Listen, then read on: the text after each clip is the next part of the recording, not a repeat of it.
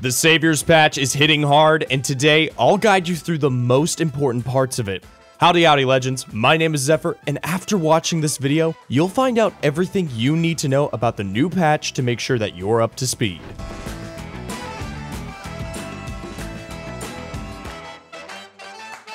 Before we tackle the notes though, it's time for our question of the day.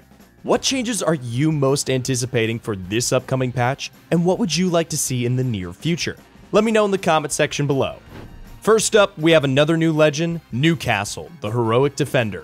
With the leak turning out to be true, we can be curious about other upcoming legends. Soon, TM of course. But now let's talk business. NEWCASTLE's passive is called Retrieve the Wounded. This enables you to drag allies as you revive them while protecting them with your revive shield. Next to that, we have his tactical, mobile shield. Throwing this ability deploys a controllable drone which creates a moving energy shield. Perfect to gain a moment of respite if you ask me, especially when you have to cover difficult angles.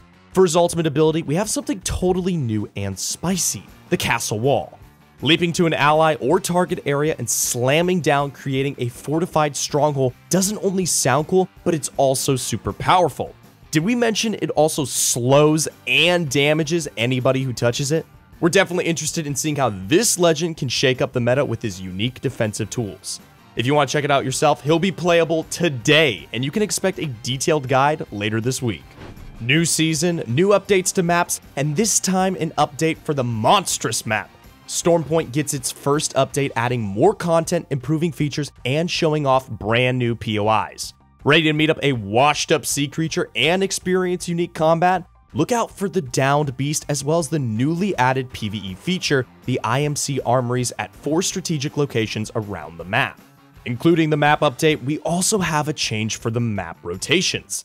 Firstly, we'll get Stormpoint, Olympus, and World's Edge into the rotation, but here's the real deal.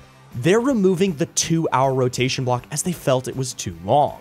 Another anticipated change comes to the ranked queues. We're receiving tier demotions, entry cost adjustments, and a rework to ranked points to promote team play. Long story short, they've shifted RP gains towards the entire squad. So if your ally gets a kill, you also get RP for that. There's also no more kill cap, by the way, but obviously, the base value of a kill is reduced, and the more you get, the more they diminish in value.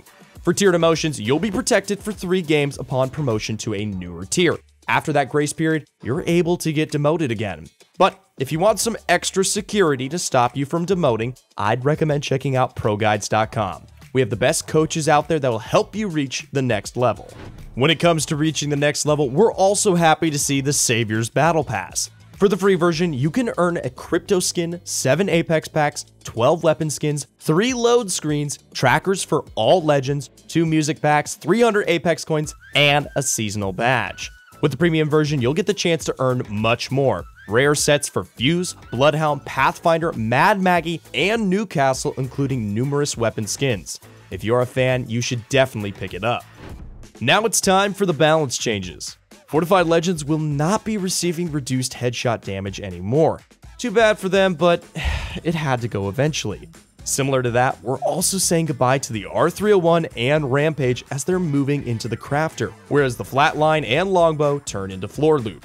For golden items, we'll have the EVA 8, the Bow, the Flatline, the community's not-so-favorite weapon, the P2020, and the Spitfire. To compensate for the earlier Fortified Legend headshot change, we're getting a general adjustment to helmet strength. The blue's damage reduction is increased by 10%, and the purple helmet's by a whopping 15%. If you pair this with the next change, you'll see a pattern in the direction that Respawn's heading. The Kraber is also getting a nerf in terms of its headshot multiplier, reducing it from 3.0 to 2.0, while also reducing its base damage from 145 to 140 is quite the significant change. Another change we see is that the Rampage's reload time is increased by 0.5 seconds while slightly increasing its handling speed. The following changes are for energy weapons, and man, we're all going down bad. The L-Star, which is not really the favorite gun of most people, is getting slapped. Headshot damage multiplier down, headshot distance down, overhead cool-off time up, and an increased handling time. And if that wasn't bad enough, the Devotion is also getting the same treatment, including even more nerfs to draw, handling, raise, and lower time. but at least the Havoc gets an improved recoil pattern. Another removal of this patch is going to be the dual shell hop-up. It'll be gone from floor loot and the crafting bundle. Maybe this time, we won't even hear the infamous line Mozambique here as a meme and finally get to like it even more. Both the Mozam and the Peacekeeper are getting buffs to their limb damage. Won't change too much for the aim demons, but if you happen to miss quite a big chunk of your pellets, this damage can make the difference. If you want some personalized tips when it comes to aim practice and overall movement in fights, I can only recommend you check out ProGuides.com. This patch's care package has the Spitfire regarded as floor loot and the Mastiff now an heirloom weapon. Among that change, we're also seeing balances to both.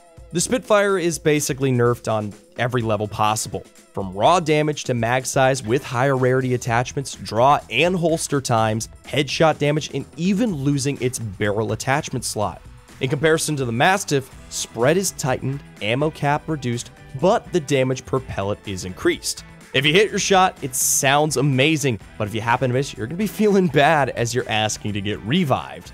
To add to that notion of healing and reviving, we're also seeing a lower spawn rate of cells and syringes. For Legends, we received changes to Valkyrie and Rampart. While Rampart is getting a buff in terms of spin-up time and her deployable cover, Valk on the other hand can no longer freely spin while launching during her skyward dive. For me, it sounds like a change that'll make sure you start off that ability within decent cover, unless you want to get shot down.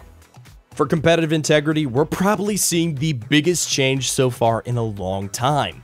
Abusing the out-of-bounds area to fully reset a fight will no longer be possible as the following is disabled. You'll be unable to use Legends abilities, weapons, ordinances, survival items, and all active passives. I'm just happy to finally see this change, and I'm pretty sure every pro is ecstatic about it too. Another change, or should I say fix, that everyone loves to see is the third-party kill stealing fix. Now kills are finally earned again and not just given. Similar to those changes that specifically tackle long-standing issues within pro play, we're also getting further improvements to the custom match system. Quality of life improvements, new parameters for the observer, an updated color palette, and an updated version of team elimination text for the anonymous mode. And last but not least, there are some changes to the World's Edge map. Windows at Lava Siphon's control tower are now redesigned, while the area around Lava Pit receives some additional cover. In terms of nerfs, we're seeing a reduction of finding high-tier armor within the gondolas, which doesn't change the fact that the related POIs remain high-tier loot zones. The arena map is also seeing a few changes. The overall pricings of items is getting tackled. Here's a list of everything so you can take a gander at it. To conclude this rundown, we're seeing a lot of bug fixes, so we're looking forward to less frustrating encounters with those and more happy times with the mechanics working as intended. Thank you for watching, and if you enjoyed the content, consider subscribing to the channel, and we'll see you soon for everything Apex.